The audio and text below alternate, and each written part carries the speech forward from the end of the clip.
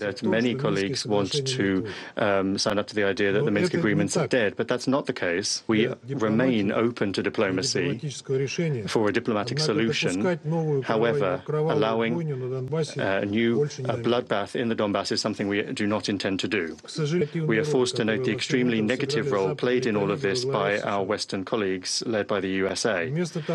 Instead of forcing Kiev to implement its obligations, they have merely been openly egging Ukraine on, repeating the meaningless mantra that the obligations under the Minsk agreement are not being implemented by Russia, which, as we've repeatedly underscored, is not even a party to the Minsk agreements.